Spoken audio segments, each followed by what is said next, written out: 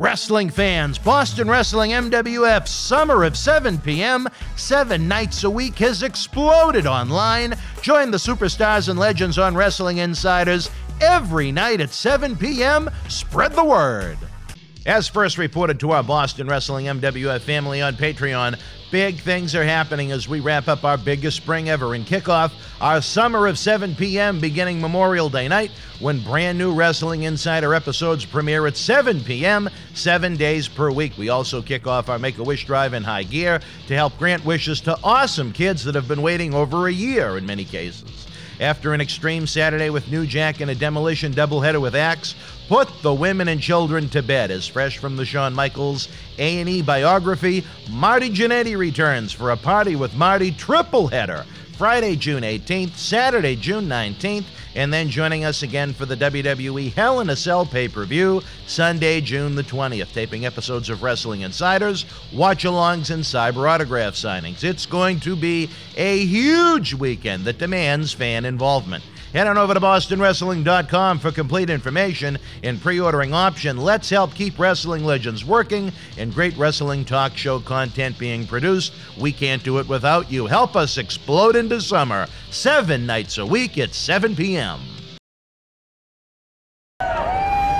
This is Mick Foley. This is Harley Race. This is Shelton Benjamin. This is Mr. Wonderful Paul Orndorff. This is the Monster Abyss. And this is Daniel Bryan. This is JBL, and you're watching the MWF. Be there live.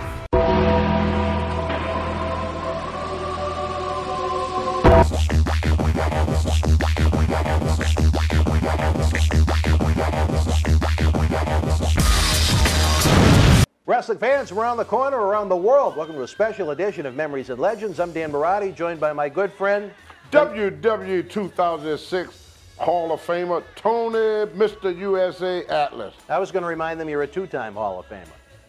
Bodybuilding Hall of Famer, too. Now, there are a lot of fans that nowadays don't know that you were a bodybuilding Hall of Fame. When did you go into that? Bodybuilding 2007, bodybuilding is not on television. Well, it's quite an accomplishment for you. Yeah. I don't know too many bodybuilding Hall of Famers. Yeah. I know plenty of WWE ones. Yeah. What did you do to get into the bodybuilding Hall of Fame, for those that You had to win a lot of titles. Yeah. And did you? Yeah, I won about 200 or 300. Was that before or after professional wrestling? During wrestling. During wrestling? Yeah, because before I couldn't afford to go.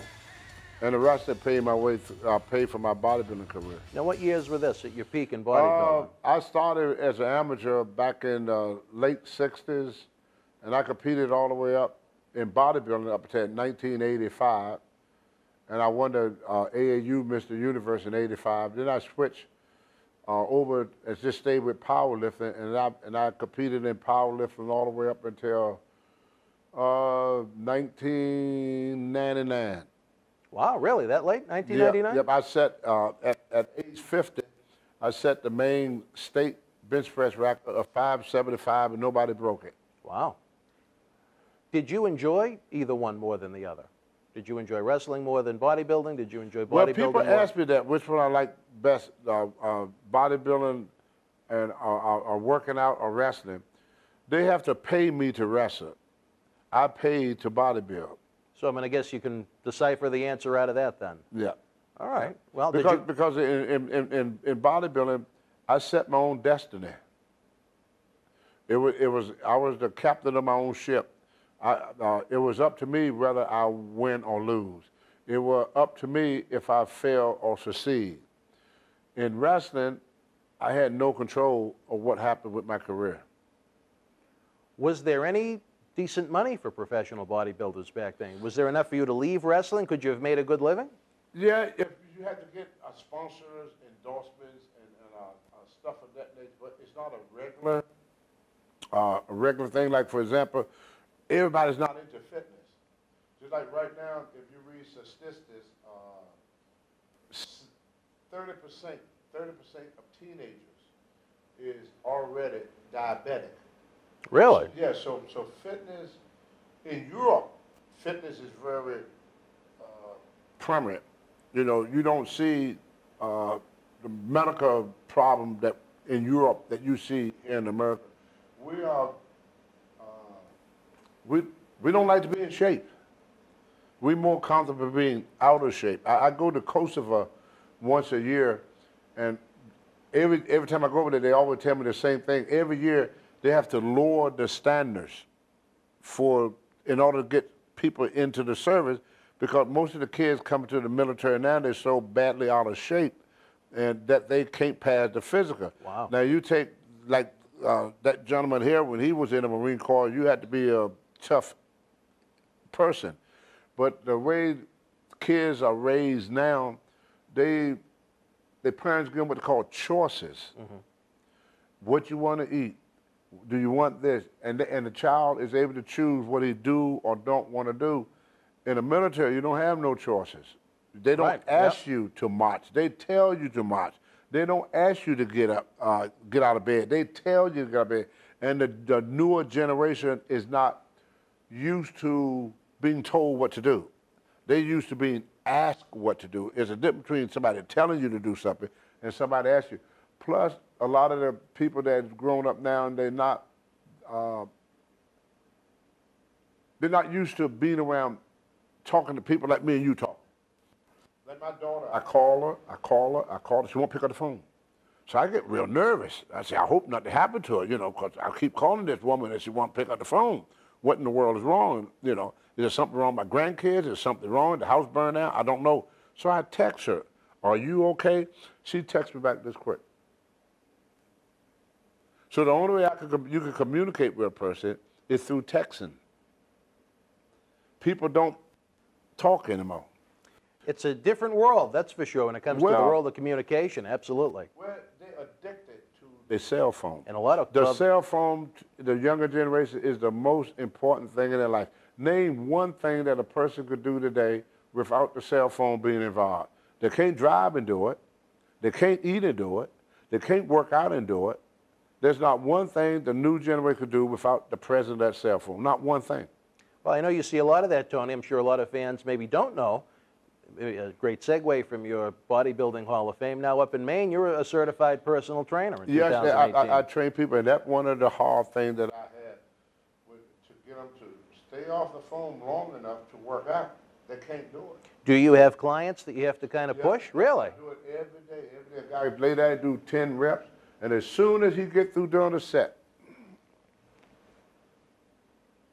While he's paying you to be his trainer? Yes. Really? Yes.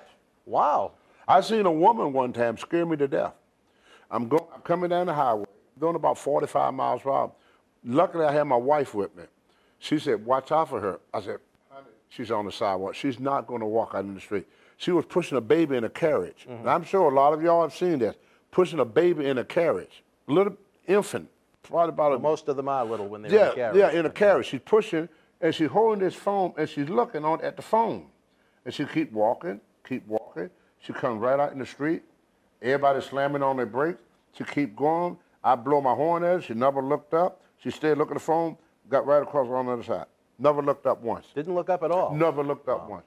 What is it like for the lovely Mrs. Atlas to have such a wildly unique husband, a man that still competes in the world of professional wrestling amongst his other various personal appearances, a man that's busy in the community, personal training? I know you're involved in a lot of civic activities with kids up in Maine. A unique world for her to get into. She's not your first wife. I believe the longest lasting. If you told my wife all that you just said, she would ask you, who the hell are you talking about? What do you mean? Well, wives don't see the husband the way other people do. Mm-hmm. I told my wife one time, I said, look, I'm the boss. She said, okay, take the garbage out. I said, wait a minute. If I'm the boss, I'm supposed to. She said, look, I put you in charge of the garbage. You want more duties? I told her one time that I was the head of the family. She said, yeah, but I'm the neck to turn the head. See, I learned one thing from being married to my wife. She's always right, and I'm always wrong. You get along better that way. That's one thing I remember from mine, but that's a different story for a different time. If my wife do something right now, I'm here in Mass. My wife is in Maine. It's my fault. You never really... I made her do it because she was thinking about me and she messed up. You didn't bring her around the wrestling all that much. I remember her once down the street at a Tony Rumble event. She came with you down too at Memorial Hall. But she comes when it's like if it's close by. Yeah. And I don't have a whole lot to do, and she's able to spend time with her to do other things. She likes to go to places like when you go down on the shore, on the beach, Cape Cod and stuff like that. Plymouth. She liked that because with Plymouth, I took her there for a show, and she was able to go out and take pictures of the old ships and, you know, do a little sightseeing. She liked to go places where there's a lot of sights. She's really into photography.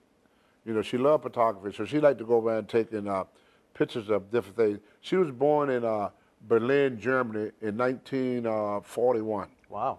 And so she liked picture taking, you know, old-fashioned woman.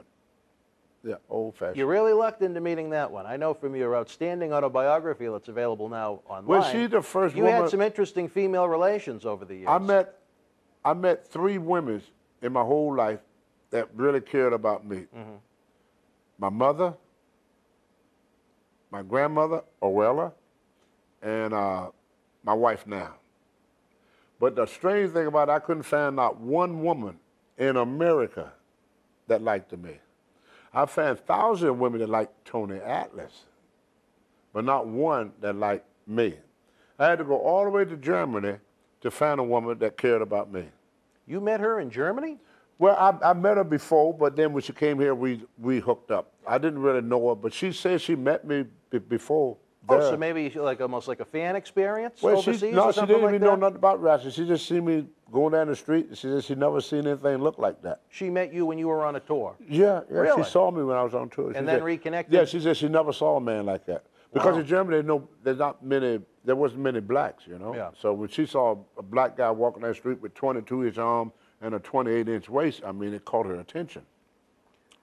Apparently, if she remembered you decades later up in Maine. because she said she never saw a man built like that before. It's almost like something out of a Hollywood movie. Yeah, she said something on the cover of magazines and stuff. So she saw me before, but I never saw her until I went to Maine. But when you reconnected, how long did it take for her to realize you were the same guy? When Vince McMahon called me back to do Saba Simba. So you were with her actively. She didn't know who I was. And she didn't realize that you were the same people until, I'm going to guess, a couple months after the fact? I got a phone call from Vince McMahon. He wanted me to come back to do a character they called Saba Simba, where I dress up like this Africa. And that's when she realized that I was a wrestler.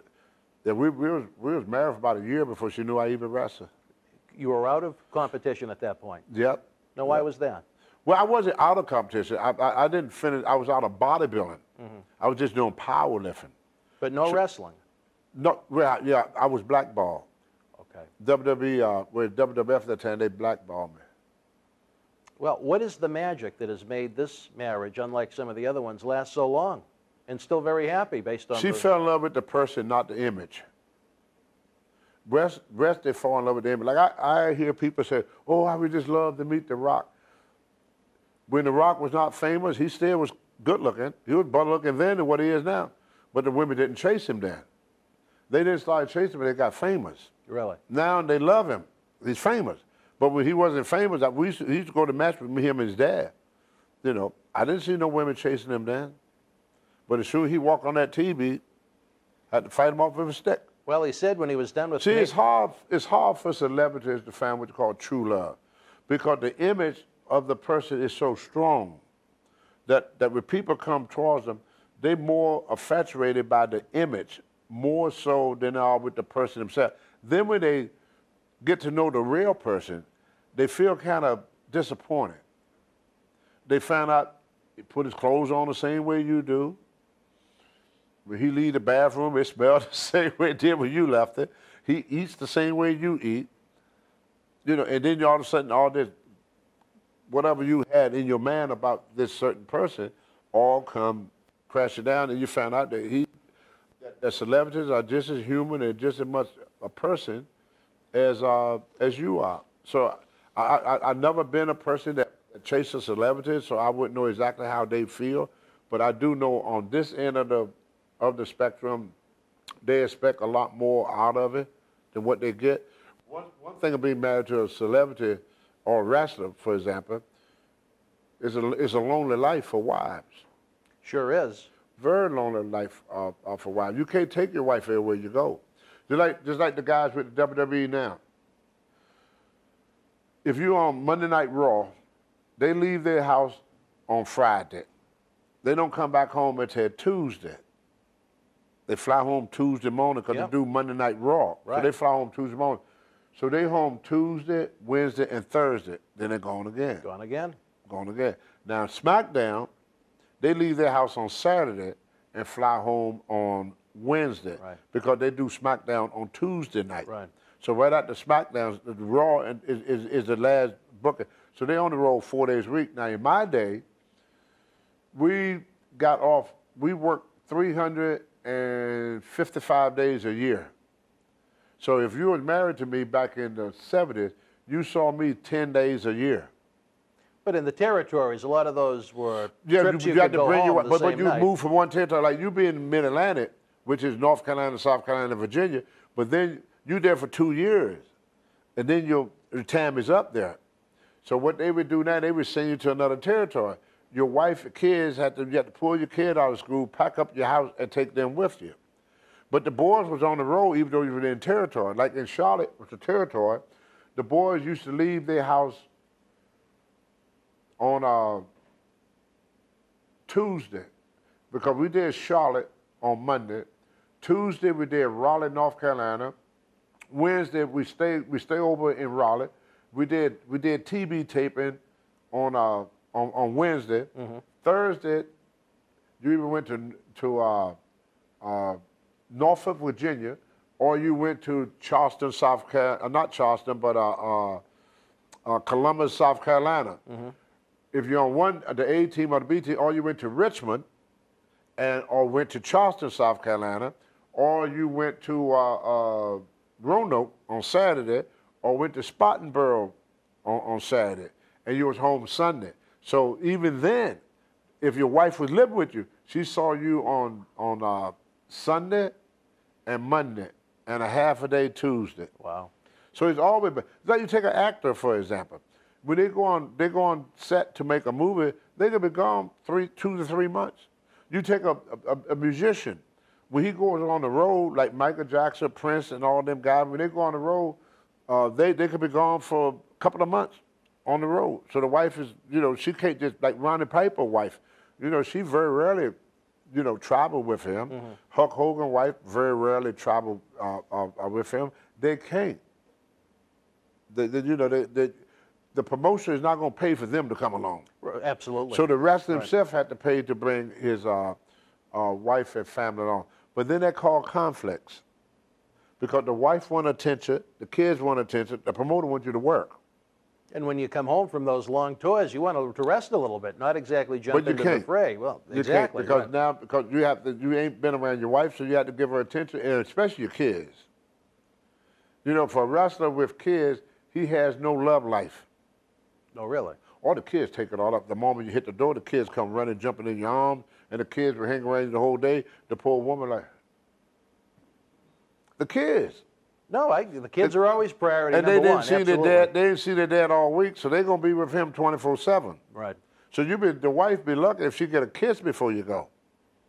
Did your first wives, before you wound up with the current Mrs. Atlas, did they realize what a commitment it was to be married to a wrestler? They did. They did? And my first wife wanted me to quit, buy a mule, and plow a cornfield. She wanted you to buy a mule? Yeah. Really? Yeah. Because back in, they didn't have all them tractors like they do now.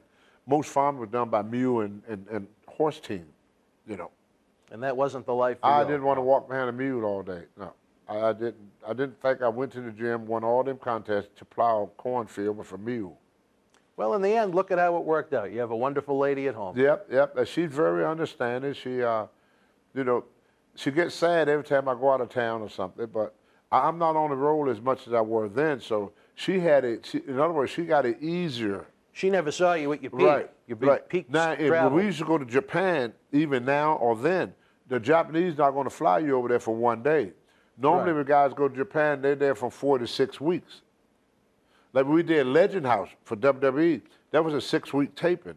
So I was away from home for 6 weeks. You didn't have weekends off or anything? No. They lock you in the house for a month and a half, and you just stay there. You're working. Right. Well, that's what it is. So celebrity, women that married to celebrity, they don't get to see all the glamour unless you marry a celebrity. Right. Because then she got her own life. So she, most of the time, just like the girl Ozzy and The Osbournes, Sharon and yeah, Ozzy? yeah, they was able to travel together and stuff like that, you know, so it made it a lot easier when you got a woman. It's like right now, Triple H and Stephanie. So it's easy for them. They both do the same thing. They can travel as they like. Sure. Right, right. Like Natalie Neidhart, she married to a wrestler. For a while, I believe, I don't know if he's still married to her, but Undertaker was married to Michelle McCool. They're still together, yep. Yeah, you see what I'm saying? So, you know, it make it easier if you marry somebody within your profession. But for a person not used to being a short time with the family, it's very hard on a lot of women. Do you think the current Mrs. Atlas would have been able to tolerate your WWF schedule in the mid-'80s? You would have taken her with you? Oh, yeah, yeah. She's from Germany, and so she's different than Americans. Okay. Yeah, European women are different than American women. They're a lot tougher. All right, tough woman. Inside. Things don't bother them as much. It takes a lot to get my wife going. They got a real strong. Strong-willed? Yeah. All right. Yeah. They're very understanding too. A lot more understanding, you know. Tony, we reached out. Oh. The women, when I was married to women here, they complained all the time. You know, nothing was right. Couldn't make them happy. But with her, my biggest problem with my wife is to spend money on her. Really? Yeah. Well, I guess there's worse problems in the world to have. I'm not complaining now. She makes a lot of jewelry and whatnot. She probably decors herself. Yeah. The other day, I was taking a shop. I saw this beautiful blouse. I said, "Oh, I'm gonna get you this." It was on sale. You know, normally it was like $65. It was a fifth of cent off or something sale. I said, "Well, you know, it's $65 blouse here. You know, you get this for like $32." Right. She said, "Oh, that's too much." But if I want something, the sky's the limit. When it comes to me, she don't think about money. I first noticed what made me really fall in love with her. She would get up and fix me a 3-course meal if I'm hungry. But then when she's hungry, she'd go in the refrigerator, take a slice of bread, throw some meat on, throw a piece of cheese on and eat. She won't do that for her.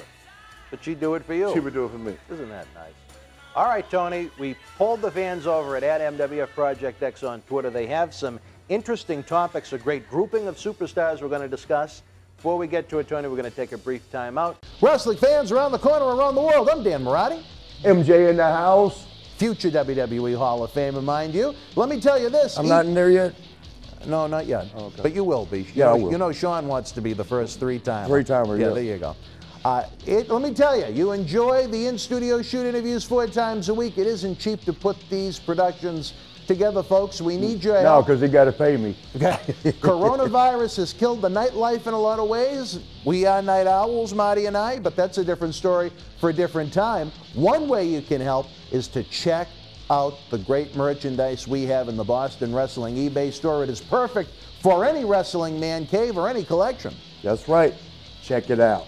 Support Wrestling Insiders and keep wrestling legends working on eBay. At Survivor Series, it was champion versus champion as WWE champion Drew McIntyre battled Universal champion Roman Reigns with Paul Heyman. Get this 11x14 poster autographed by all 3 men. Limited edition, number 42 of only 50, with authentication hologram on the back of the poster itself. Comes with a mystery autographed 8x10 photo and an on-air shout-out from WWE Hall of Famer Mr. USA Tony Atlas on Wrestling Insiders at your house. Get it now. Wrestling fans, especially here in the Boston area, we want to thank our great friends at Red Rose for their support for all of our charitable endeavors and programming efforts.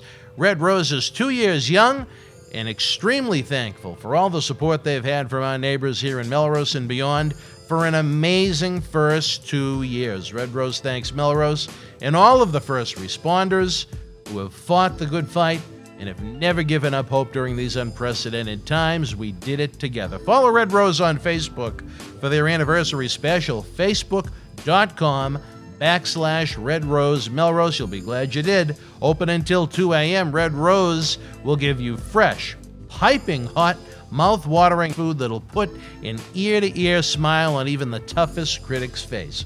Check out their full menu online at redrosema.com or give them a call, 781-620-1889. Wrestling fans, welcome back to Memories and Legends. I'm Dan Marty, joined by the two-time Hall of Famer Tony Atlas. We've had some interesting personal conversation. Now it's time to get into the real nitty-gritty of wrestling. There you go, the nitty-gritty. In my day, I jumped down your throat, tap dance on your liver, and dare you hard to beat, you piercing that gate. That's old wrestling. The good old days of wrestling. Yeah. Well, call it what you will. WWE SummerSlam returns to Brooklyn, New York, the heart of the WWE universe, going back 50-some-odd years now. New York, Madison Square Garden was always the home of the former WWF, perhaps the greatest arena in the world to enjoy a live event experience. I mean, I didn't get to go during the quote-unquote good old days, but just to walk into that building, knowing the history, looking up at that, the interesting design they have on the ceiling. Well, they've had several incarnations of it, right. The fans wanted to take a walk through memory lane with you, Tony, with some of the great champions that you experienced and were around during your great run. The first gentleman was one that wasn't a champion when you were there, but certainly one of the greatest superstars in the history of the profession, without a doubt, the greatest WWE champion of them all, a gentleman that unfortunately passed away this year at the age of 82, the living legend, Bruno Sammartino. Yeah. Bruno was a true gentleman in all sense of the world. He didn't believe in drugs and alcohol, worked out all the time, hard-working guy, and very, very classic individual. One of the strongest, I would say, at that time, probably one of the strongest men in the world. It's funny, I have some of those words written right here. Yeah, a lot of people don't realize it, but Bruno Sammartino had a bench press of 565 pounds. Wow. And he didn't take steroids or supplements or nothing. He just ate and worked out, and worked out. And he would give you the shirt off of his back. He was truly a friend to all. I mean, once you met Bruno, you just had this warm feeling about it. Great family man, raised his kid. You know, he was a true champion. When did you first hear of Bruno Sammartino? I know you started wrestling down in the South when you broke in. Did you hear of the legend of Bruno Sammartino before you went to the WWF for the first time? Oh, yeah, with top magazines. And see, they didn't have cable television back then. Everything was syndicated. Syndicated. So you could have a wrestler to wrestle, because I wrestled with Bruno Sammartino in Texas. Did you? Nobody knew who he was. You know, I think it was Bruce Pritchard did an interview not too long ago. Nobody knew who Bruno was. It was death silence. Yeah, once you left the New England, they did, like Chief J. Strongbow, nobody knows him once you leave New England. The same thing up here. If I say Wahoo McDaniels, nobody knows Wahoo McDaniels. Paul Jones was U.S. champion, and I mean, he was one of the biggest stars that walked the face of the earth. The only reason people know Dusty Rhodes is because he left and went to Vince. For a little while, yeah. Right. Everything was syndicated. TV, in my day, you could be wrestling in Boston Garden and play the bad guy. And then you could go down to Maryland or somewhere, I mean, not Maryland, a little bit further, go to Virginia, to Richmond, and play the good guy.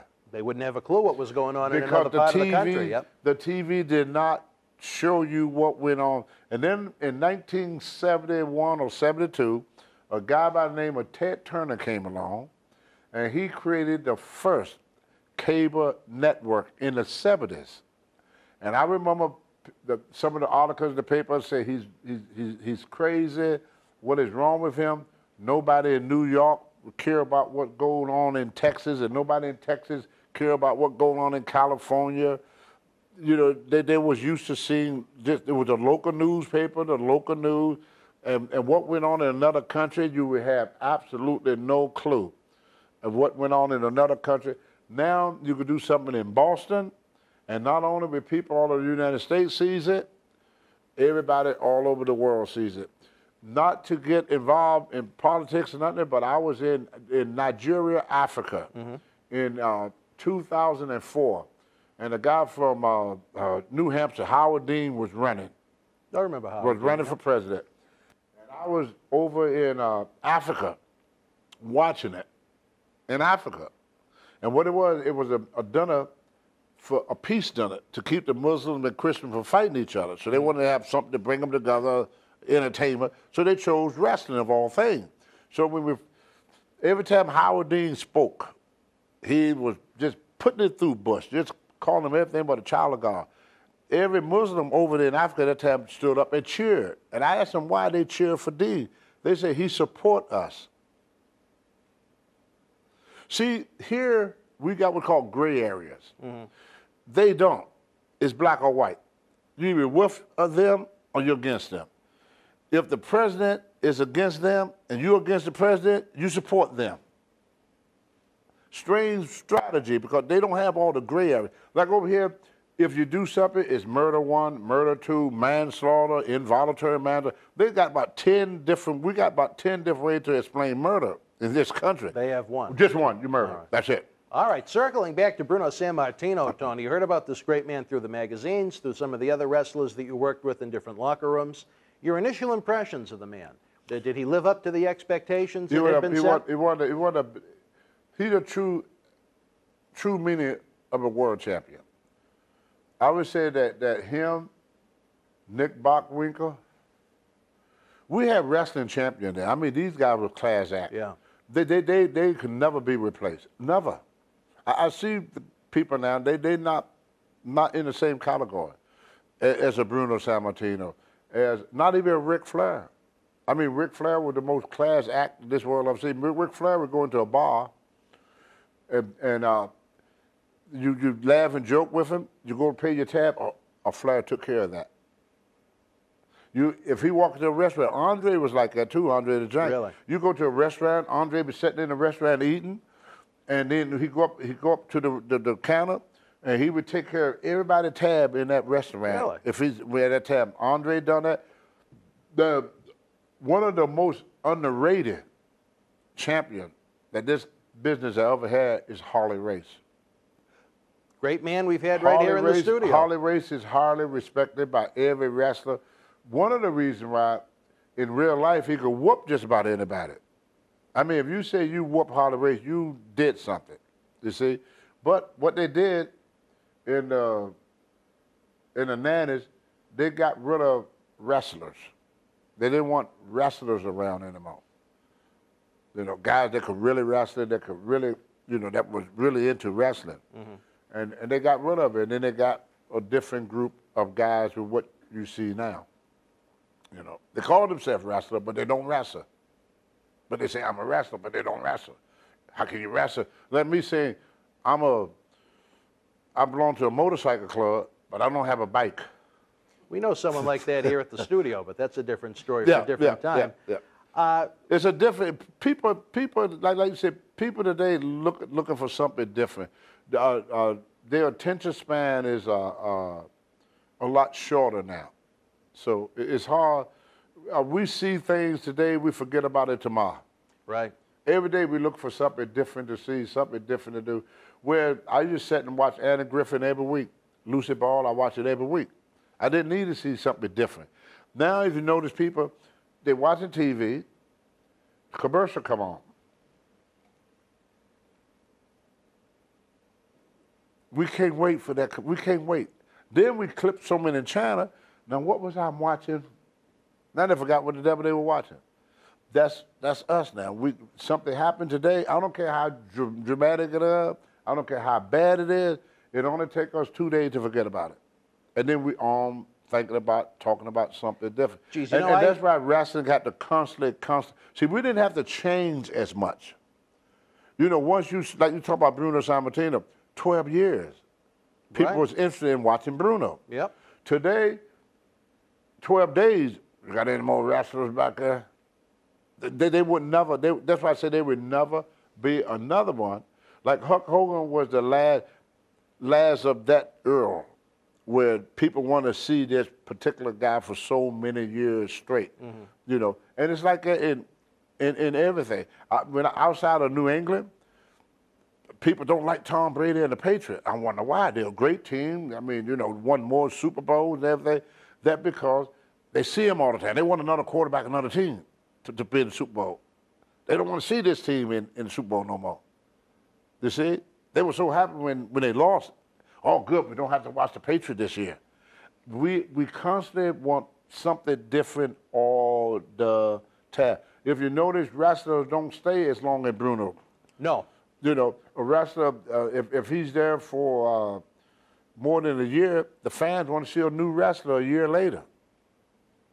They can turn on the top guys pretty quick. Well, We the see same that thing every with week. everything. A person buy a brand new car, they take them 3 to 4 years to pay it off. As soon as they make that last payment, they're looking for another one.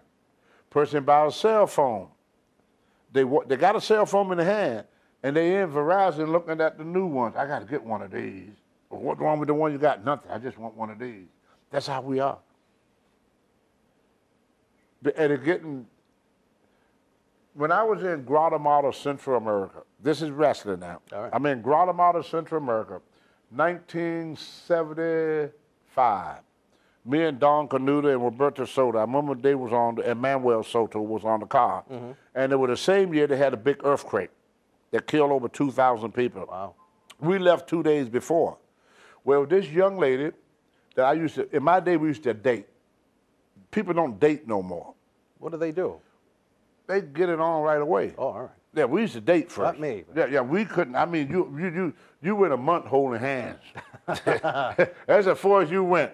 You hold hands, you could carry her books, and then if you was lucky, after about 6 weeks something, you may get a kiss. It was dating. You know, it was slow Gradual process. build-up. It was a gradual build-up. It wasn't like I meet you in the bar tonight, come on, baby. None of that. But anyway, make a long story short, I was getting ready to go back to the States. So prior to me leaving, I bought her clothes, I bought her mother clothes, I bought her father clothes, I bought food, I took them out to dinner, I went and dined them. I went to say goodbye to her and to get her address, so I'm going to keep in touch. Her mother met me at the door and said, "You cannot see my daughter." I said, "Why not?" I said, "All I did for you, I can't even see her." She said, "We are Christians. And in the Bible it said, thou shalt not lie. You are a liar."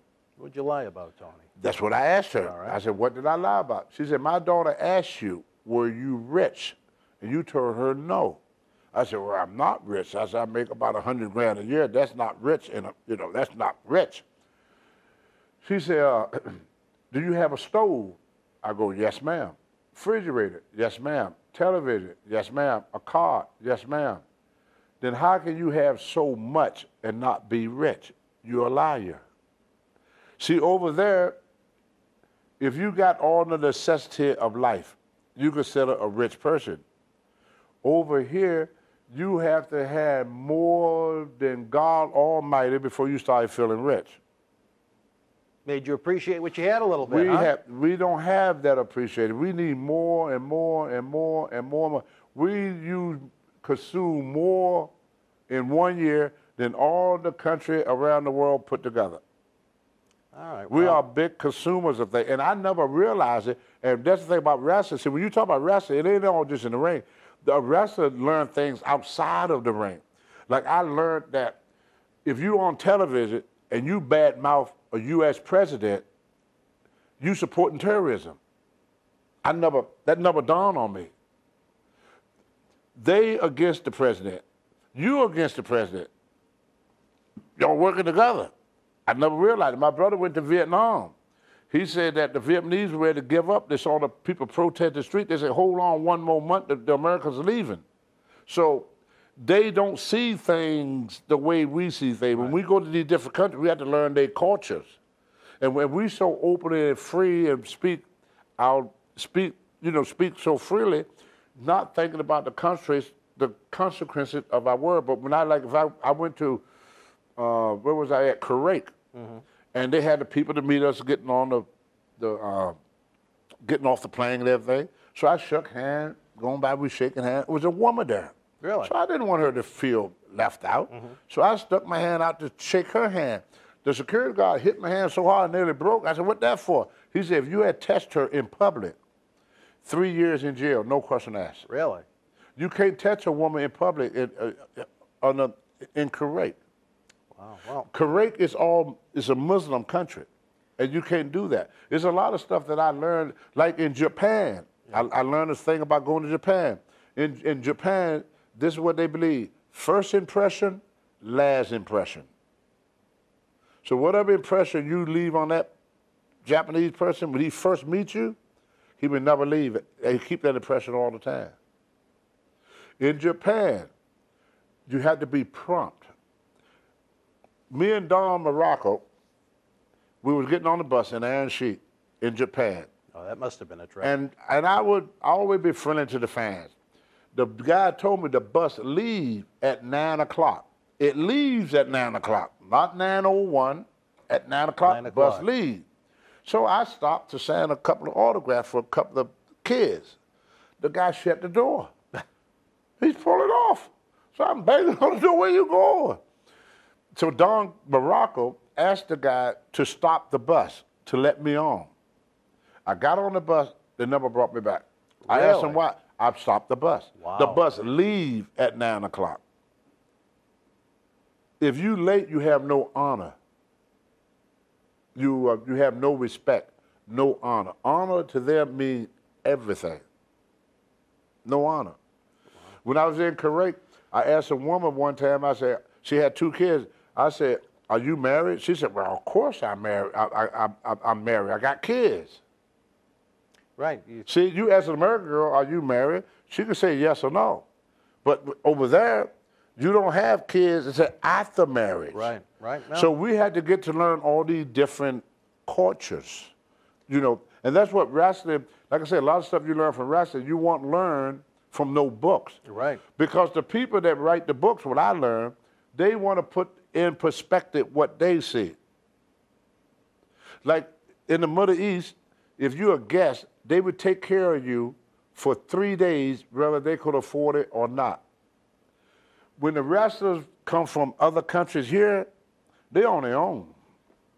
There's nobody meeting them at the airport. We go to Japan, they got a big bus waiting for us. They put on the bus, they got a guide, they take around. We go to France, they take care of us. We go to Germany, they take care of us. We go to Puerto Rico, they take care of us. We go to New York, you're on your own, buddy. Go get your rent-a-car. They don't even give you a direction. All right, let's circle back, Tony. One line that you always use that I have come to appreciate a great deal is that in a lot of people's eyes, the wrestling industry didn't begin until 1985. Around the time of the first WrestleMania, the Rock and Wrestling No, it boom. ended.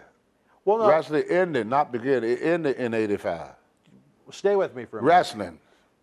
People look at WrestleMania as the first big event back Right. in Madison Square Garden, March of 1985.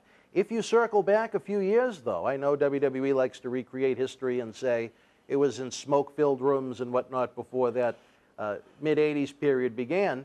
You were part of an ultra-successful event in August of 1980. Shea Stadium. Shea Stadium. Yeah.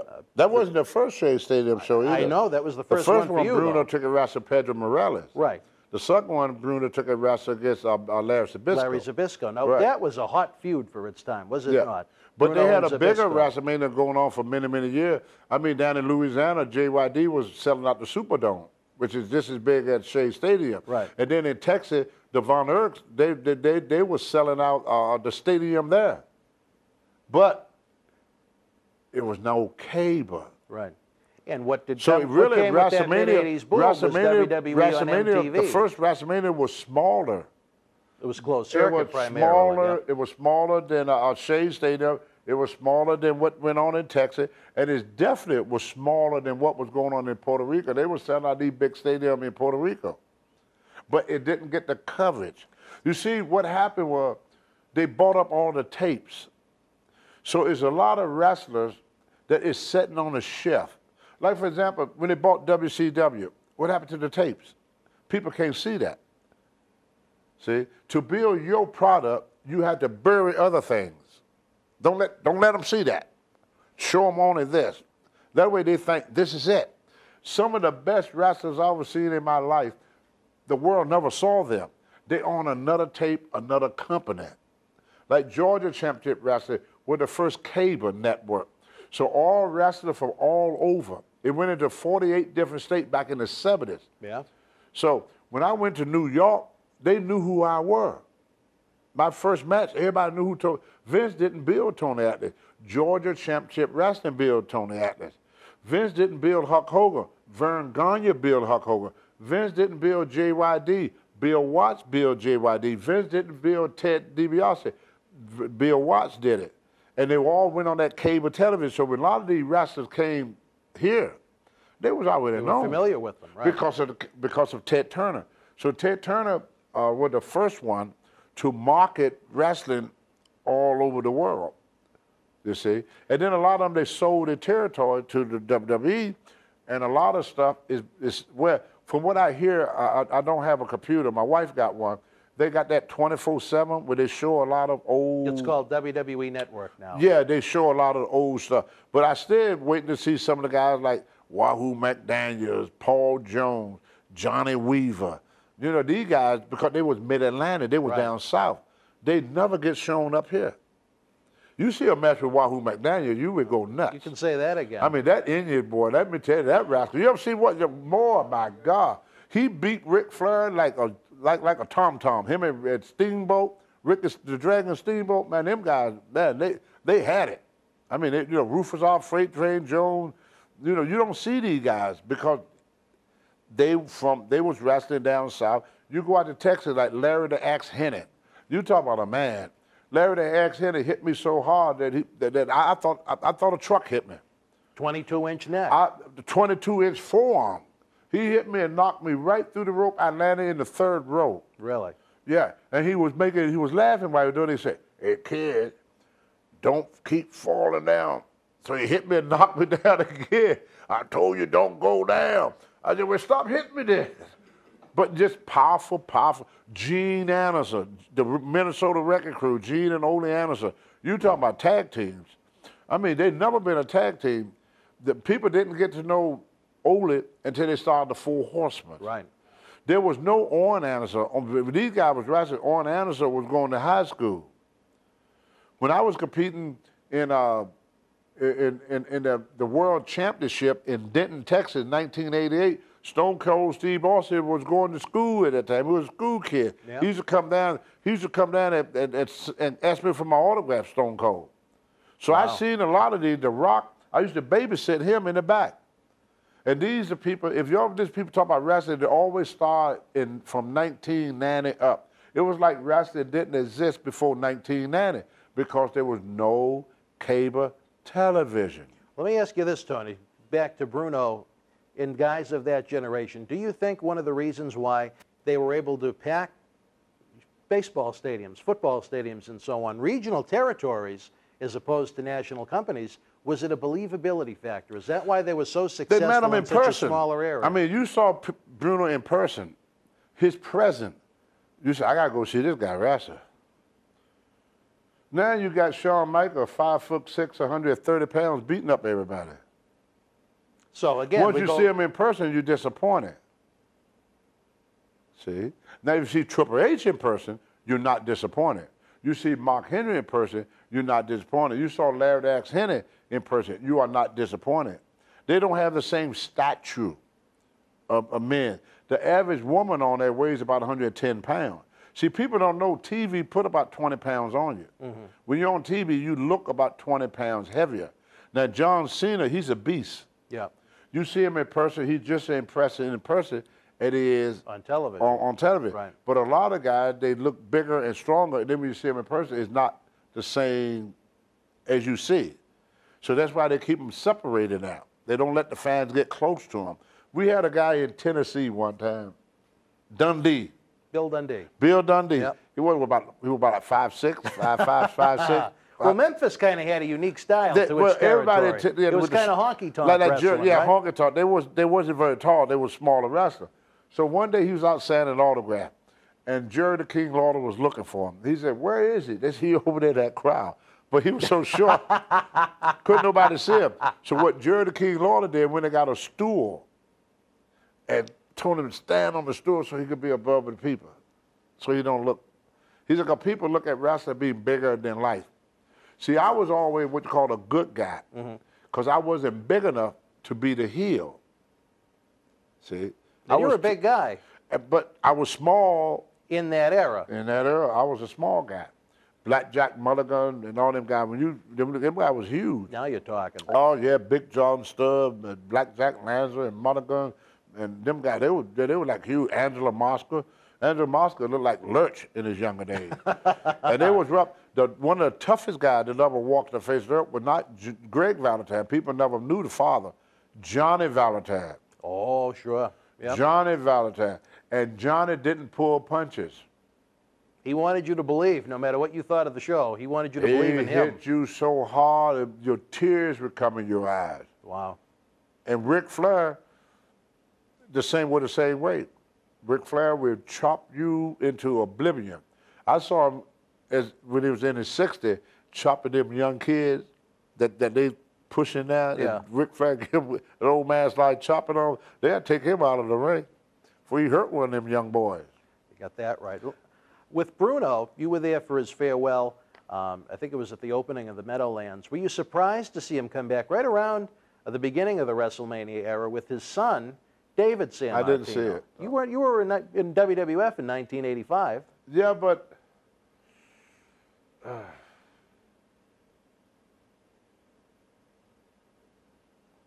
I hate to say that I'm black. You're black. Yes. All right. We couldn't get involved in stuff. When they were doing stuff, me and SD, we eased away. Mm-hmm. We couldn't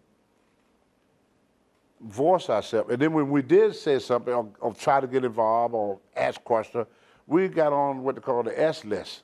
The shit list. Yeah. All right. Yep. So you didn't feel like you could give a lot of creative input? No. As soon as I started talking and asking questions and want to do things, I found myself out the door. See, a lot of things, we had a certain place in life. My job was to sit in that corner, keep my mouth shut, and do as I told. That was my job.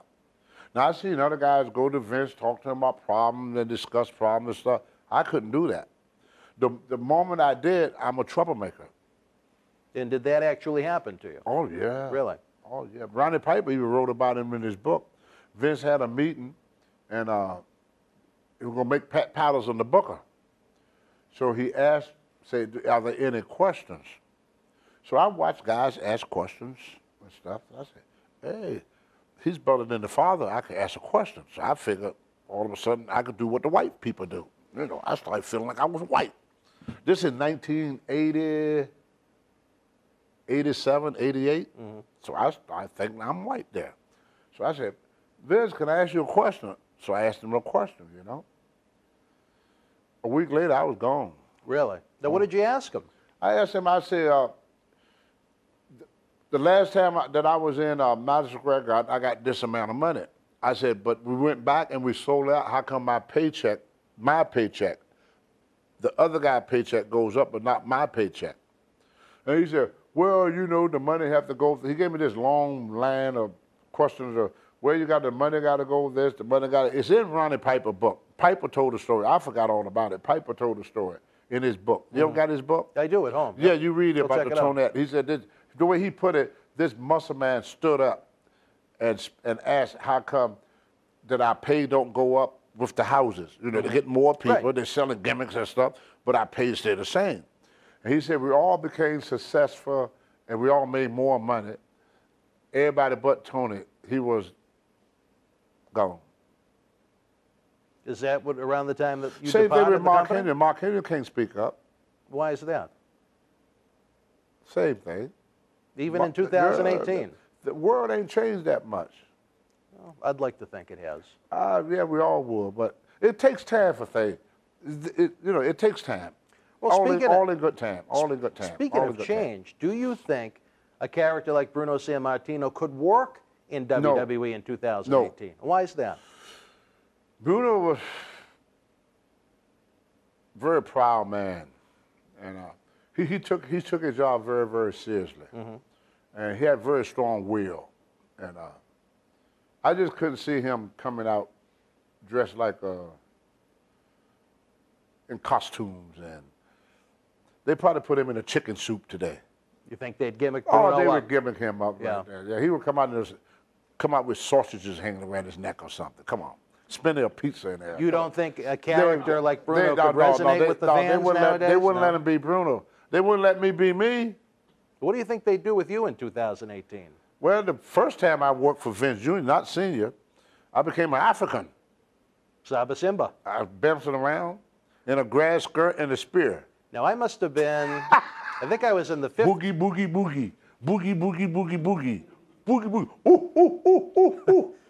That's what Vince wanted me to do. And then I came back to the second time. I was Mark Henry flunking. And the third time, boing. Now you got booty holes. You're not if you don't like the New Day. Their characters, at least, they're a turnoff to you. I know you've said that. All they have to do, every time they come out, I look for the clown car. You don't see it though. I see the clown car coming out. Every time I see him, I say, here come the clown. It's like a circus. You got the clown, you got the acrobat, you got the strong man. Nobody take them guys seriously. Come on. Big old strong guy come out in light blue and pink, blowing a horn with no tune to it. They call themselves buttholes. What do you think a booty hole is? All right, well, I didn't really give it that much thought. That's what they call them. They booty holes, right? Ain't that what it is? Booty holes? No, booty-os. It's like a cereal. Yeah, you know what it is. Hey, yeah, I'm not saying I don't, but... All right, Tony, let me ask you this. I thought it said booty hole. It goes back to believability. Yeah. Is any of this believable? I don't know. But in the Bruno Sammartino, he was believable. People don't want reality no more. They don't. That's why the company grew. Nobody want what is for real no more. We love science fiction. What is I go to the Comic-Con. Star Trek is as big now as it's ever been. Yeah.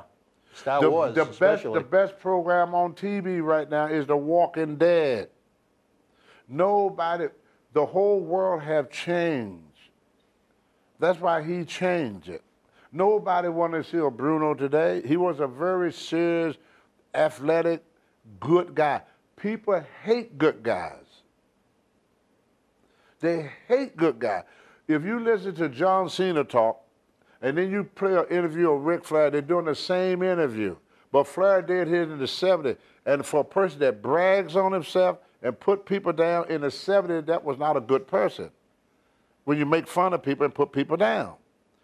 Ric Flair did it, bragging about how great he was. Muhammad Ali bragged about how great he was. People hated him.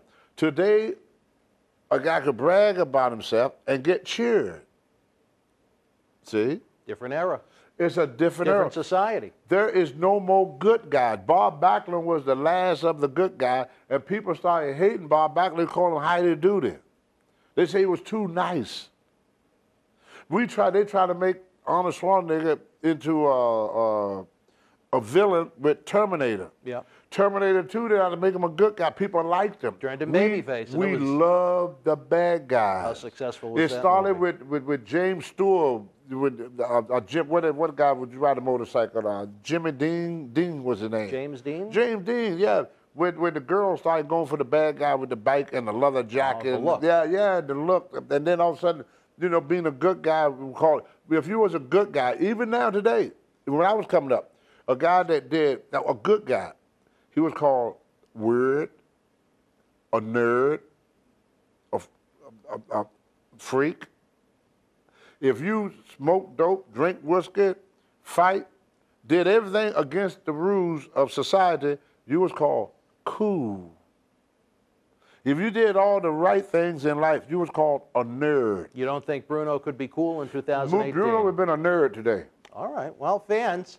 Again, a very interesting subject. The world, you got to realize Bruno came up during a time where we did the Pledge of Allegiance to the flag. We did a law where we have respect for adults. Kids respect their parents. Kids had chores. It was a different world.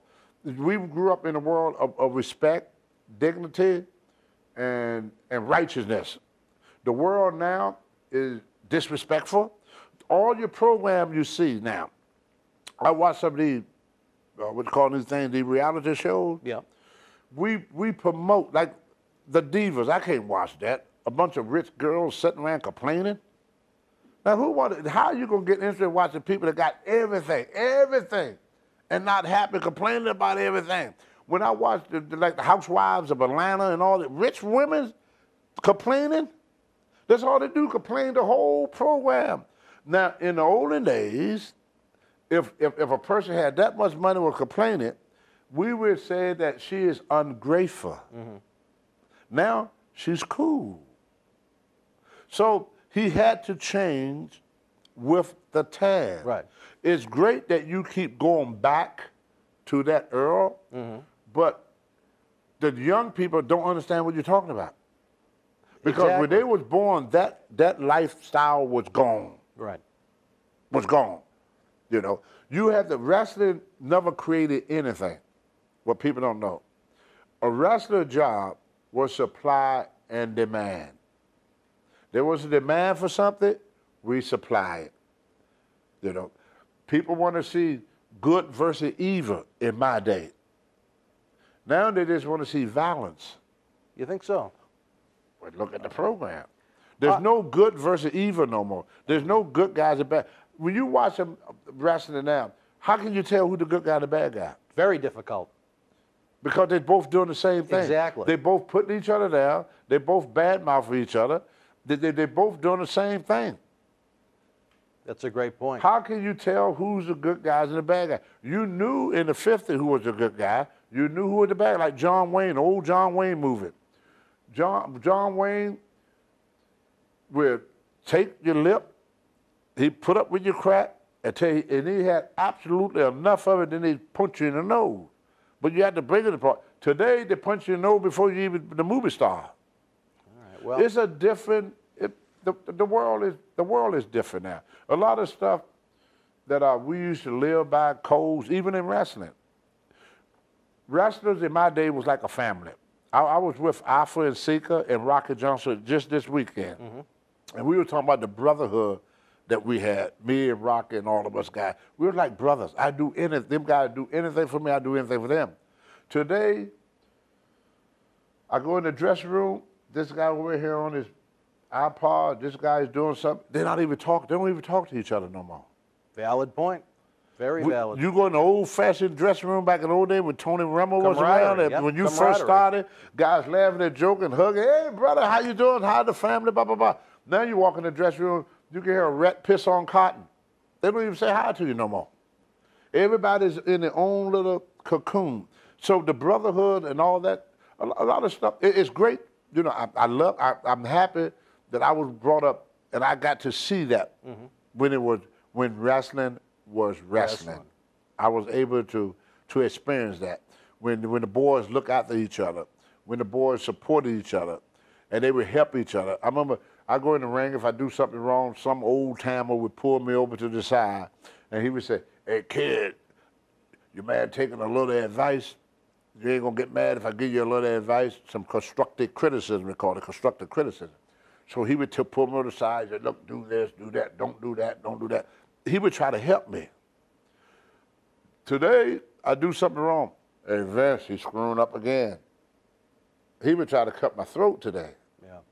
That's the difference. All right, Tony, in a couple of sentences, can you sum up the man, the champion that Bruno Sammartino that you knew, I should say? The champion? The living legend. Bruno Sammartino is one of the wonders of the world.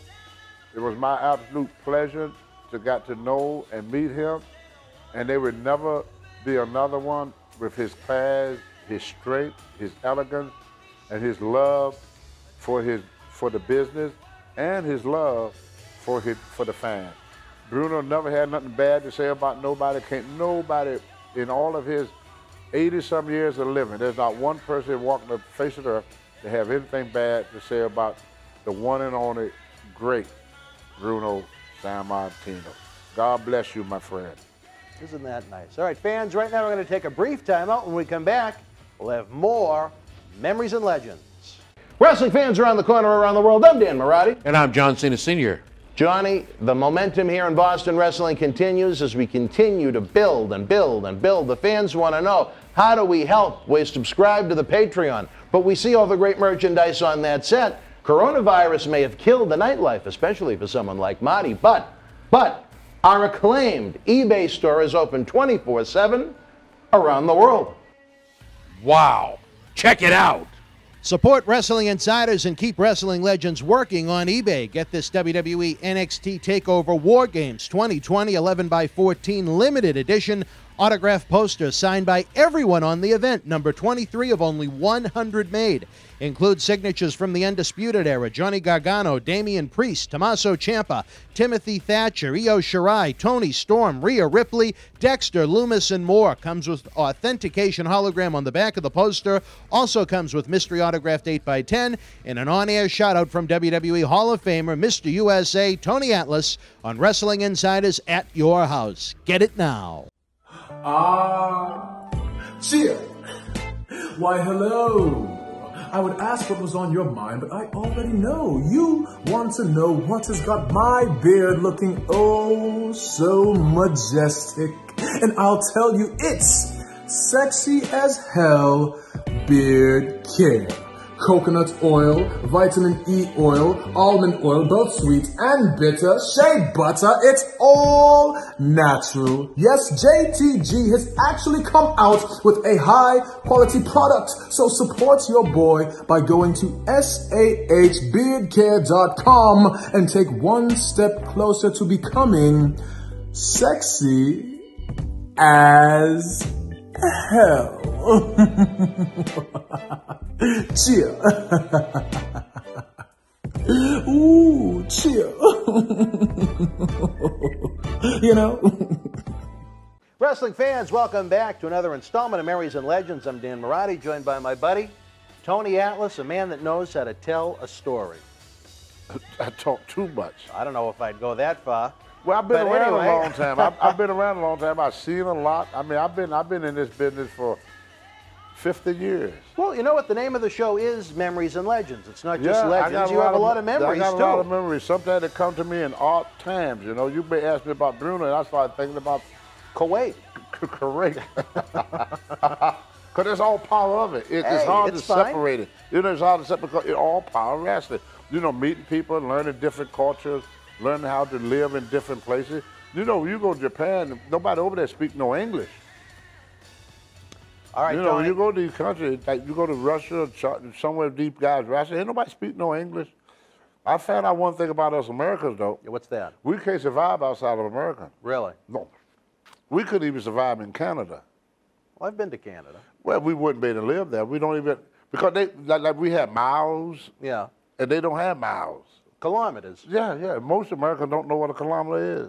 All right, well, let's talk about a man that maybe... So how we going to read the signs? I was trying to find, how many miles is that? Well, you got Google I just left nowadays. Canada last week. Yeah. I was, this year And you alone. survived. Yeah, but I was with a Canadian. Okay. That's how I survive. I get with somebody that know what the hell they going. All right, Tony, let's talk about a man, maybe he does, maybe he doesn't know what a kilometer is. A man that was white hot as a WWE World Champion. You weren't there during his championship run, but certainly interacted with him during some of his returns to the company. A very controversial figure, to say the least. I'll try and leave some of my personal opinions out of it. I'll save those for my book. Superstar Billy Graham. I love Billy Graham.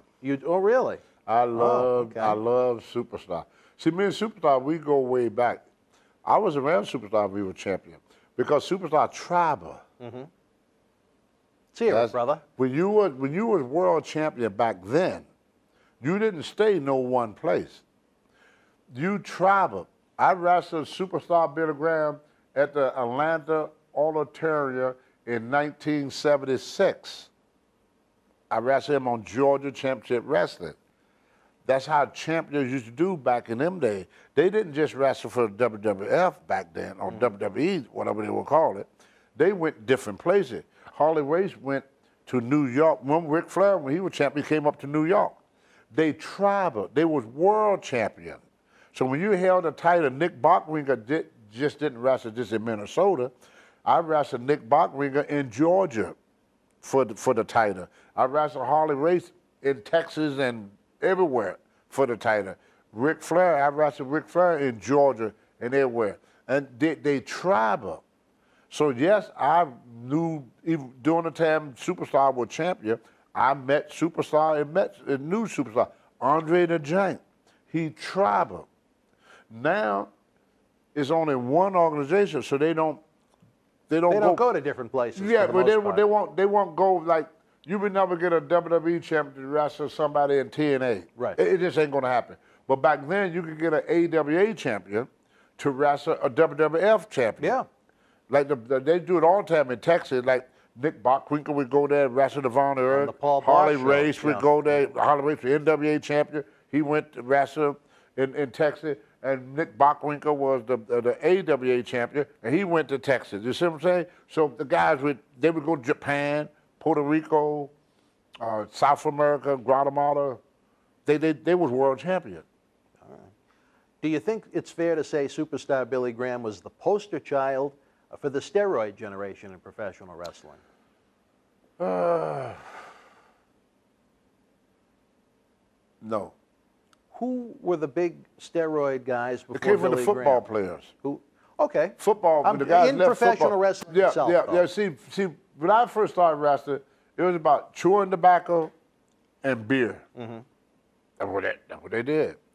Then when they started getting the football players in, they were the one that brought the pills and the steroids. So I wouldn't blame it on Superstar, but all the guys that played, that came from football. You know, they brought the stuff. Like, I got dislocated my knee one time. Walker McDaniel, who used to play for Miami, he opened up his bag, and that's go to pain pills. Mm-hmm. Most of these wrestlers, if they had a pain, the wrestlers, they would just get a 6-pack of beer. Right. That's how they Then deal ride with to the their next city, yeah. Was a 6-pack of beer. You know, take a couple That of was your aspirin, medicine. 6-pack of beer. They get that old Chattanooga chew, and that's how they dealt with pain. But then the football player, so all that, the wrestler is taking the blame for it, but all that came from when the guy that left football brought it into wrestling.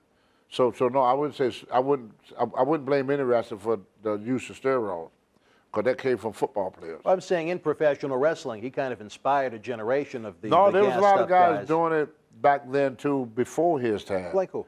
Well, you had the bodybuilder Earl Maynard.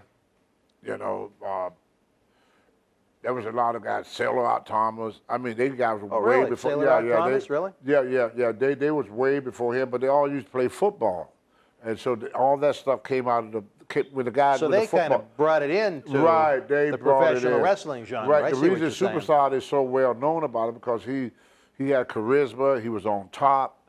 He was the world champion. Just Right. like it's like when the higher you go in life, and you do something wrong, you get punished more from it. You know, and most of the guys that really brought the stuff, then they never reached the status that Superstar reached. So of course he gonna get the blame for say that's where it started. It didn't start in wrestling. Steroid didn't hit wrestling until, really hit it until the 80s. Yeah. But around the mid 80s. Well, I wasn't familiar with Sailor Rod Thomas, but I mean, Billy Graham was the first guy that really got a push based upon that bodybuilding physique that he had. Yeah. And he became white hot as WWF World Champion when he Right. beat Bruno Sammartino for Right. it. You really weren't around the McMahon company at that point, but you were when Billy had a very, I'll call it maybe a bizarre comeback. Right. A Gorilla Monsoon had stated in a Philadelphia newspaper that Billy Graham was dead.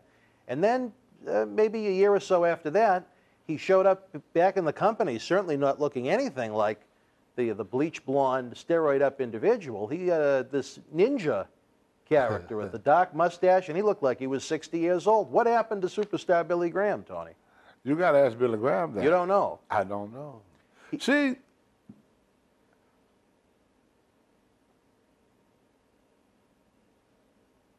as I was saying, Dramatic pause. wrestlers are not friends. They business associates. We only see each other in the dressing room and in the ring. Once that show is over, we all go our separate ways. We don't call each other at Christmas time. We don't visit each other. We have nothing to do with each other outside of wrestling. Nothing. It's all in the dressing room and the ring. Once the lights goes off, everybody's scattered like a bunch of rats going in their own little holes. We don't hang out with each other. We don't party together. Now, in the olden days, they had what they call cliques. So certain guys would hang out together. But then once that wrestler left that territory, he was forgotten about. It keeps moving on because every wrestler are subcontractors. They all work for themselves. It's not like a team. A team like the New England Patriots, they teammates. In wrestling, everybody in that dressing room is my competition. Wrestling, the best way to put it, is a dog-eat-dog sport, and you must get your bite out of it. And who told you that line? I know you told me before. Mad Dog Vachon. A Hall of Famer Mad himself. Dog Vachon told me that, and he didn't lie. I used to call wrestlers my friend. Then I ran on some hard time, became homeless. I knew more millionaires than Rockefeller, and I couldn't bum a quarter off each one of them. I could go right now, wrestle for WWE, stay there for a whole year, collect guys' phone number. Vince could fire me a year later, and not one person would pick up that phone. I'm gone. Once you leave it. When you were released in 2010, did you hear from anyone? Teddy Long. That's it? That's it. Not Mark Henry? Mark Henry once in a while, but mainly Teddy Long. Teddy. I got Teddy, the only one that I could call, he pick up that phone. Wow. Well, it is a texting generation, right? I could text him too. Right. I know his text. I believe you. But you ask any of the guys, they all tell you the same thing. Once you're gone, you're out, you're gone, you're done. And the guys, like the Brody incident, guy laying on the floor bleeding to death. All they would think, but they was going over their match. Right. Guy in the floor bleeding. What you gonna do tonight? Are you kidding me? Well, let me ask you this. In 1986... You could die in that ring. Won't stop that show. We have unfortunately seen that. Ain't nothing to stop it. Hey, get him out of there as soon as you can. He's holding up the show. I heard that said. I heard it. Get him out of that ring. He's holding up my show. Isn't that a sad fact? That That's you can actually say that honestly. Because you can say it honestly. People don't realize it's an individual sport. There's no team. It's individual. Everybody there is a subcontractor. The only people that is WWE employees are people that work in the office. Every wrestler is a subcontractor. Every man is for himself. They're not friends. They're business associates. That's what makes wrestling so great and so competitive. Even as tag team partners. One partner would try to get rid of other. Fuji tried his best to get rid of Saito. Really? Chief Strongbow tried his best to get rid of Jewel. You ever talk to Jewel Strongbow? His worst enemy there was his partner. We all know about you and Rocky Johnson. Yeah, your partner is your worst enemy. He want to get rid of you. Well, that way he had it all to himself. See, there's only one room. There's only room for one at the top. At the top. And people don't realize we start talking about individual competitiveness. Same thing in boxing. Not trying to knock wrestling. I love wrestling. But it's an individual thing. Every guy is out there for himself. Every guy is out there for his family, his kids, and they can give a red ass what happened with you after you out of that door. In fact, they will celebrate because that secures their job a little bit more. Every time they bring in a new wrestler, you know what the wrestler started thinking? I wonder whose job he's going to take. There's only so much space. There's only so many positions. Right. So if you got position for 60 wrestlers, and then all of a sudden Vince going to hire 2 more wrestlers, and all position is full, what do you think them 60 wrestlers is thinking? The axe is coming, and we're not talking about Larry Henry. They's looking around to see who, and so that when they started cutting each other's throat, and what they know about you, that's when they started talking about it. Well, and they make sure it get in the right place too. All right, Tony. When they tell a story, another thing from Mad Dog Vachon. All right. If a story is worth telling, it's worth embellishing. Embellishing. All embellishing. Right. There you go. Close enough. All right, Tony, you were an athlete. What did I say? I don't even know. I don't either. Yeah. You were an athlete. You sampled in steroids at times throughout your career. What did you think when you saw a broken down, decrepit superstar Billy Graham come back to WWF in 1986 needing a new hip. His whole body destroyed from the abuse he put it through using those steroids. Do you think it was a wake-up call for you and some of your peers, or unfortunately, we saw far too many continue to use substances that broke down their bodies and caused a lot of premature deaths with heart attacks? I had a doctor. Okay. That's right.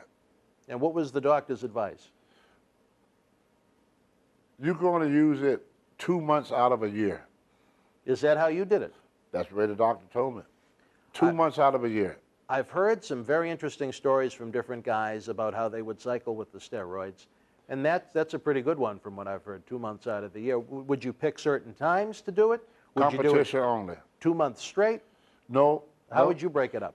No, I didn't break it up. I'm not a doctor. No, Don't I mean, ask but me. you said I just said that I went by the doctor's advice. The doctor told me what to do. You said you'd do it 2 months 2 out months of the out of a year. Would you do it 2 consecutive months? No, you're gonna destroy your liver. So would you do it for a week? 1 month. 1 week a month? 1 month. 1 month. 1 month. You Then do it for 1 month. Take it 5 take a off? month. You do it for 1 month.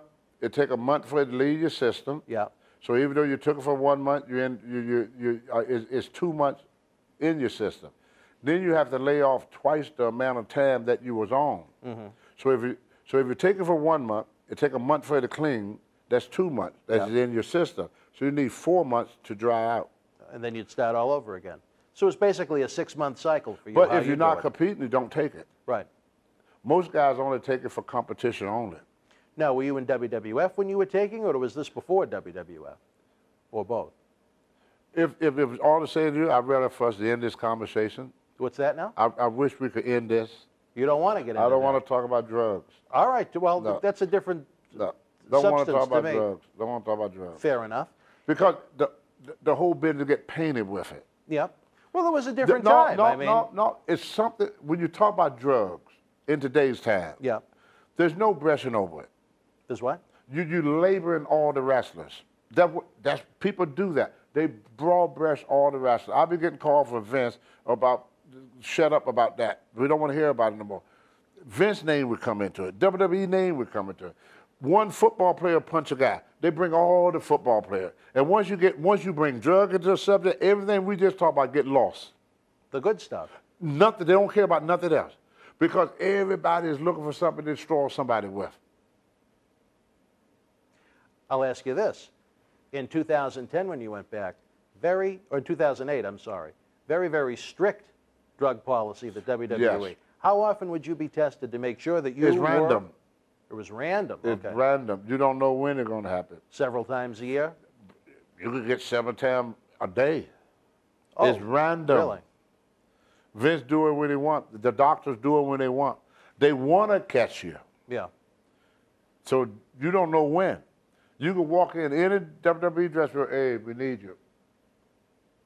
And that's what stopped all of it. Do you think it's safe to say in this generation it's a much healthier athlete in WWE? No. No, and why is that? Because everybody didn't do it. See? Back in my day, there were maybe 5 wrestlers in the whole freaking world that did steroids. 5. But we talked like they all did it. Well, in the late 80s, it was pretty commonplace. By who? Well, when McMahon went to trial Harley in Race didn't. 1990... Ric Flair okay. didn't. All your big stars We're didn't. talking WWF Sting in the 80s. didn't do it. Yeah, but who? Randy Savage didn't. You don't think Randy Savage did No, steroids? not Are then. you crazy? Not then. Tony. I never come seen him do on. it. I don't think he did. He had no muscles. He was a little bitty guy. They're your opinions. They're your He was memories. You little. were in the locker room. I wasn't. I seen him in the locker room. He didn't look all that big to me. I know Davey boy, but you know, no, everybody, all the wrestlers didn't. But once you bring that into it, the guys that went clean get blamed too. And all we're doing now is staining the guys that stayed clean. I can understand that point. That's why I don't like getting too much, having a whole segment on drugs. Well, with superstar Billy Graham, it kind of is the taint of his but that's life. all. But what we doing to superstar? We make him into an addict. He was. What else? Just that? Well, he was a great champion. Well, nobody gonna remember that. He was a great promo. I think anyone... Nobody gonna remember none of that. Well, I want you to tell me, as a man that was around superstar Billy Graham, just how great of a character he was. how hot he was at his peak before he began to fall apart. Once you bury a guy with, so like Bill Clinton, he was president for 4 years. But what do you remember about Bill?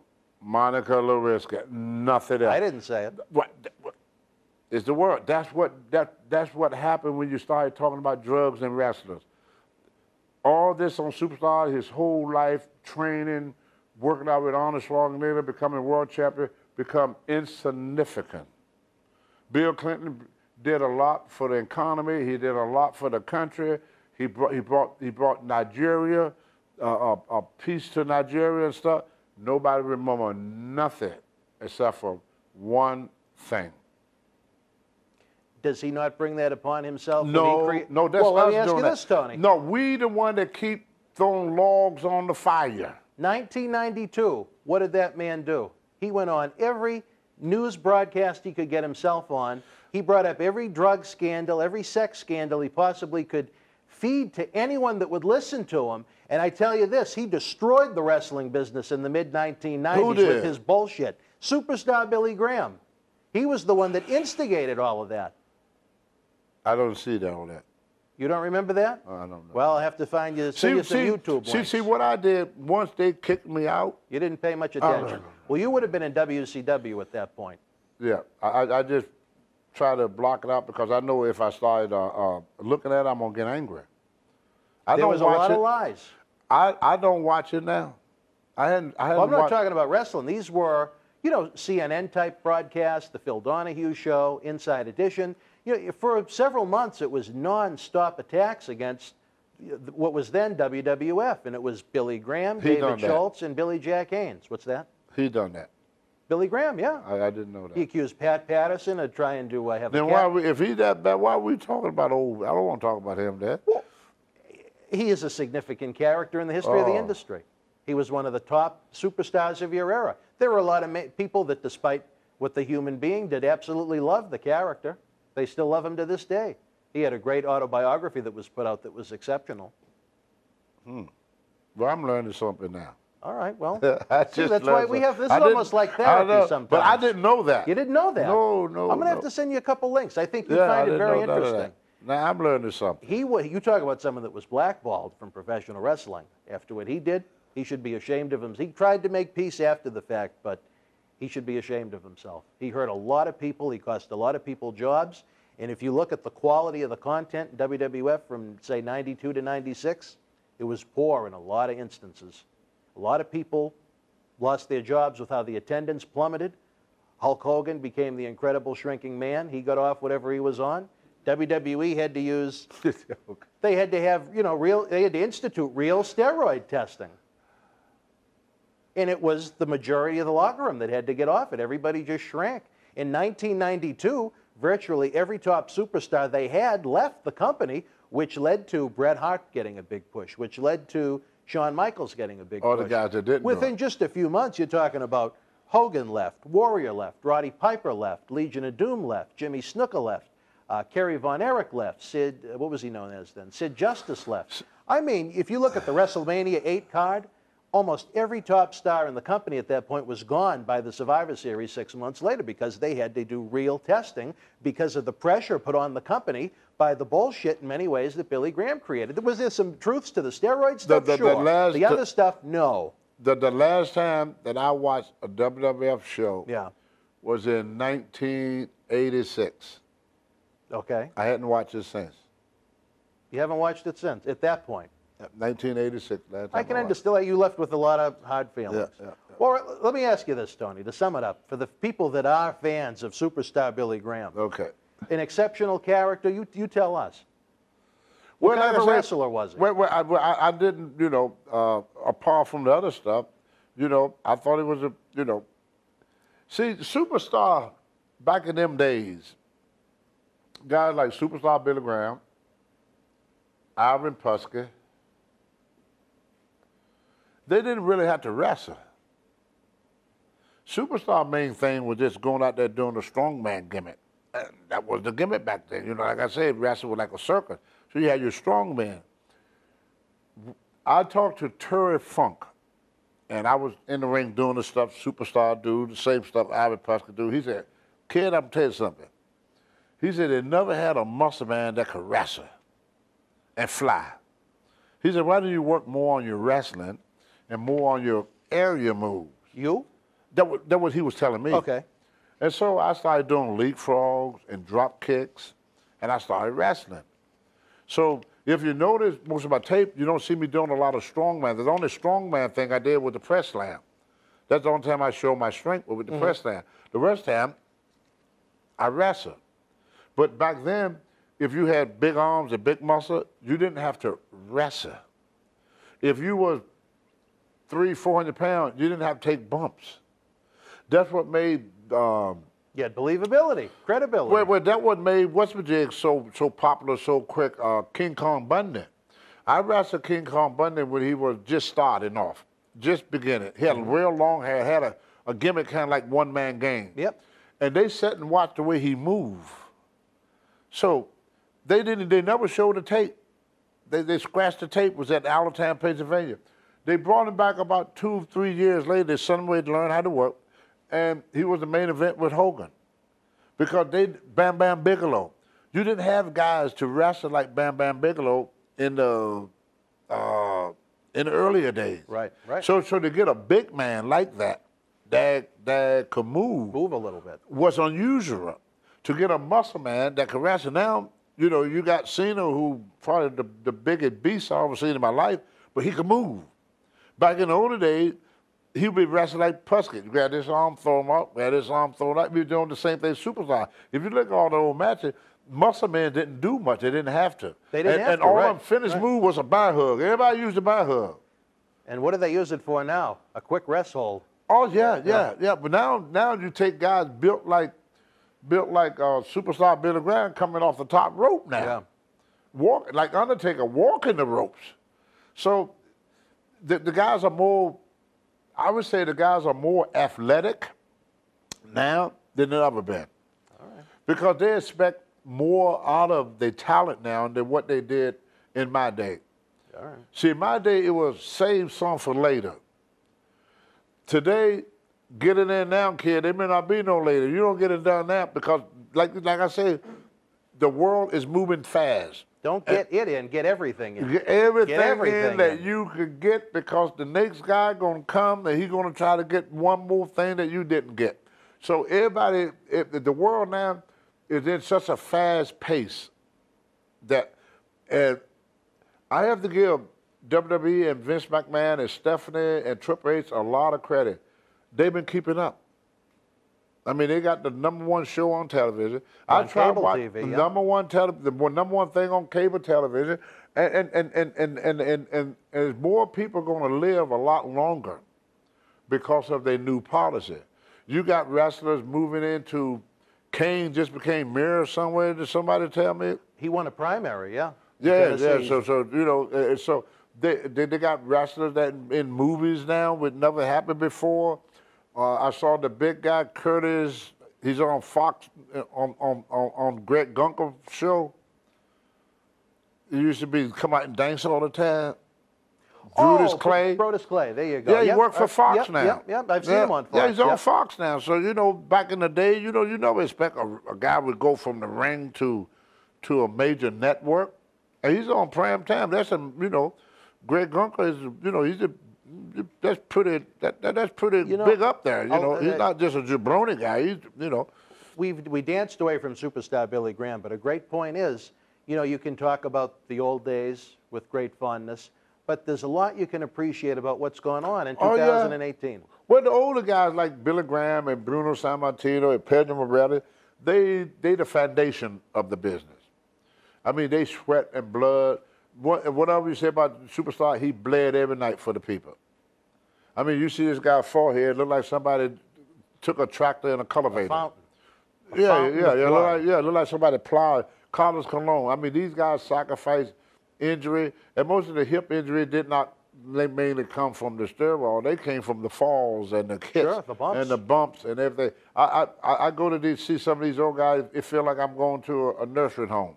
It's like The Walking Dead we talked about. Yeah, I just had a hip replacement. Oh, wow, that's great. Yeah, I had both knees just replaced. Oh, that's wonderful. Hey, I just had my shoulder cuff worked on. Oh, wonderful for you. Hey, How my new lip loop? A new lip? You got a new lip? You know, everything been freaking replaced on her.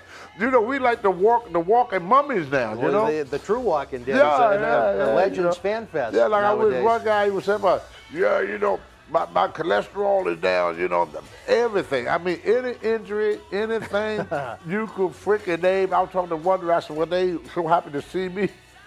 He's got his sight. I ain't gonna call his name all the way back. Freaking false teeth fell out of his mouth. Where'd my teeth go? You know, looking for his teeth, then they went on the floor somewhere, you know, because he had every tooth in his mouth knocked out. Wrestling fans, Boston Wrestling MWF Summer of 7 p.m., 7 nights a week has exploded online. Join the superstars and legends on Wrestling Insiders every night at 7 p.m. Spread the word. As first reported to our Boston Wrestling MWF family on Patreon, big things are happening as we wrap up our biggest spring ever and kick off our Summer of 7 p.m. beginning Memorial Day night, when brand new Wrestling Insider episodes premiere at 7 p.m., 7 days per week. We also kick off our Make-A-Wish Drive in high gear to help grant wishes to awesome kids that have been waiting over a year in many cases. After an Extreme Saturday with New Jack and a Demolition doubleheader with Axe, put the women and children to bed. As fresh from the Shawn Michaels A&E biography, Marty Jannetty returns for a Party with Marty triple header, Friday, June 18th, Saturday, June 19th, and then joining us again for the WWE Hell in a Cell pay-per-view, Sunday, June the 20th, taping episodes of Wrestling Insiders, watch-alongs, and cyber autograph signings. It's going to be a huge weekend that demands fan involvement. Head on over to BostonWrestling.com for complete information and pre-ordering option. Let's help keep wrestling legends working and great wrestling talk show content being produced. We can't do it without you. Help us explode into summer. 7 nights a week at 7 p.m. Wrestling fans, I'm Dan Marty. And this is the man of the hour, Leo Rush. It's all over BostonWrestling.com and our social media. But Leo, brother, they got to check out some of this merch.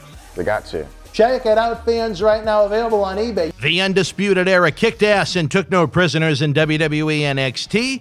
Now you can own this limited edition collector's autographed art print personally signed by Adam Cole, Roderick Strong, Kyle O'Reilly, and Bobby Fish. Also signed by the original artist, Rob Schamberger, one of only 50 made direct from our friends at WWE. Help keep wrestling legends working. Get this awesome collectible for your collection now.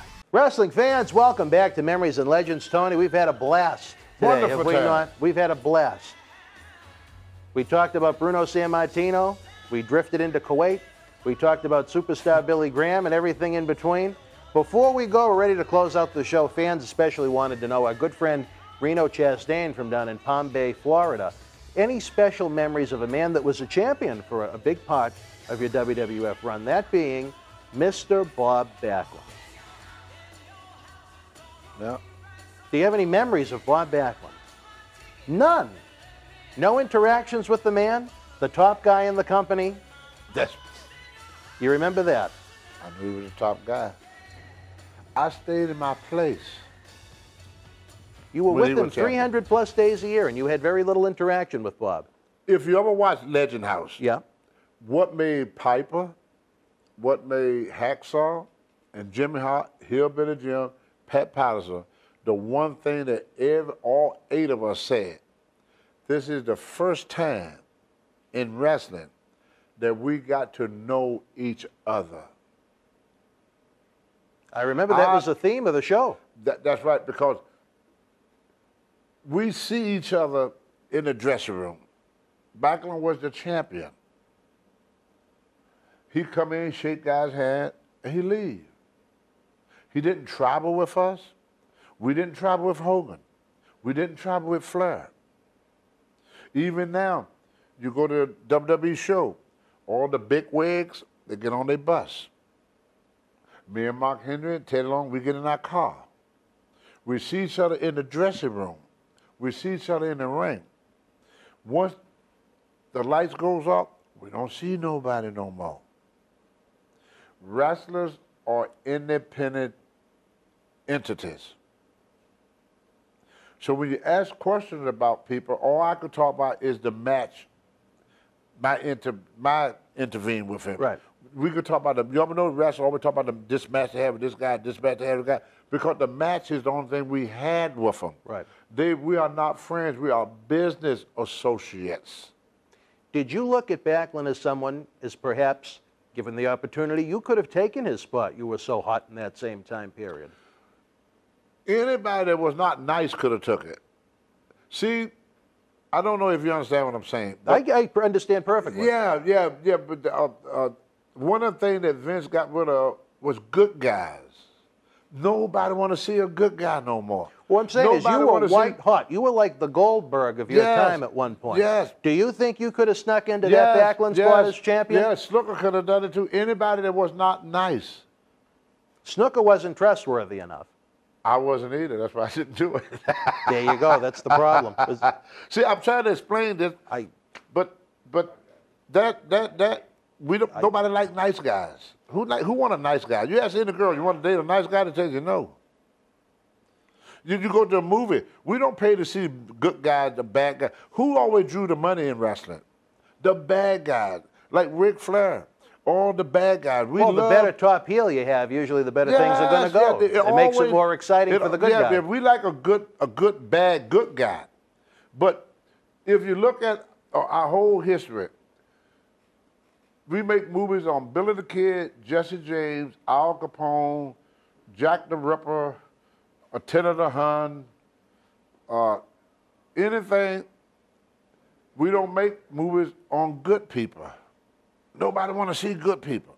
And Vince Jr. tried to get that through his father's head for years, to put the belt on, you know. And then Backlund didn't become popular until he turned what? Heel in '94. Bad. And what a great character that was. That's when they started, like when he turned bad, they loved him. But when he was trying to play this good guy, they just call him Heidi Doody, make fun of him and everything. He wasn't even drawing money, he had the belt. That's why they had to have a strong undercard. And what an undercard they had back then, in that time period. Right. Absolutely. And so you had to create characters that is bad with an inch of goodness. All right. Not all bad, but you got to have that just a little... One redeeming quality. One little redeeming quality, and then you're a good guy. Now, bad guy don't even have that. But there's no good guys and bad guys no more. Mm-hmm. They all have sort of good, sort of bad. Well, everything we do now, you know, you look at, you know, not to knock on the program, but housewives and all this stuff, that, you know, bad girls. That's popular, bad girls, you know, to be a good girl now. Who want a good girl? Nobody want a good guy, nobody want a good girl. Good is out. Quick story, I even went to the Booker one time and what's his name, JJ and them was there. I told them about my Mr. USA suit I had and everything. They told me to take it, paint it black, put some crossbone and a skull on it. They said nobody want to see the good guy no more. Wow. That's why when Vince came back, it didn't work. The people started liking me. All right, well. See, why do you think he put me with heels when he brought back? I was with Mark Henry, it's a heel. Yep. Abraham Washington was a heel. The people liked me. They did. Gotta get rid of me. All right, wrestling fans, we had some interesting topics discussed, some memories that came up out of the blue. Very happy to have Tony with us again. We look forward to having some more great Even superstars. though I talk all over the place. There's nothing wrong with that, Tony. You have some very interesting memories from your 40-plus year career. You know, and I'm happy to have you. You know, I think I'm getting some type of that old time stuff because I don't remember that gum thing I just told you. I hope that's not the case. You're going to give me a tape or something or transcript so I remember. Where am I at right now? Go get your Billy Club. Go get your Billy Club. All right, well, I don't want him to start swinging that. For the Hall of Famer, Tony Atlas, I'm Dan Marty. Until we see you again, folks, you and yours, be well.